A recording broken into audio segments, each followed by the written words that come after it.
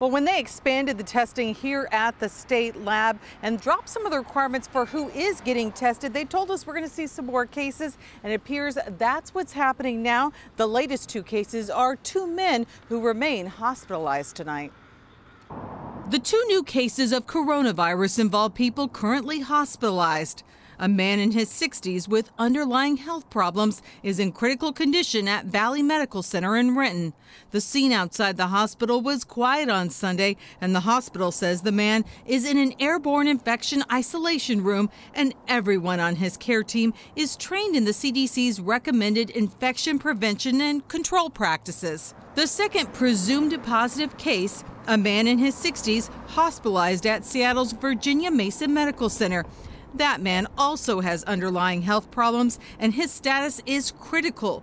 They say the man had not traveled, so this is believed to be another case where the virus was contracted in the community. These are in addition to the death at Evergreen Health in Kirkland, where a man in his 50s passed away, the first coronavirus death in the country, and 3 other cases confirmed in King County, along with a teen in Snohomish County.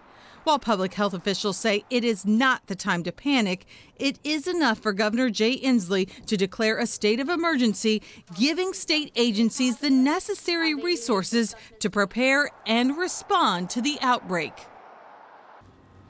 And keep in mind, those numbers you just heard do not include the very first coronavirus case in the United States, that man who was hospitalized in Everett and has recovered and gone home.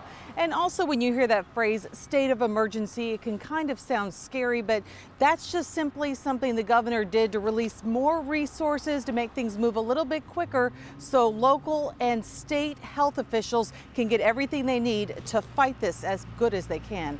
We're live tonight in Shoreline. Amy Marino, King 5 News.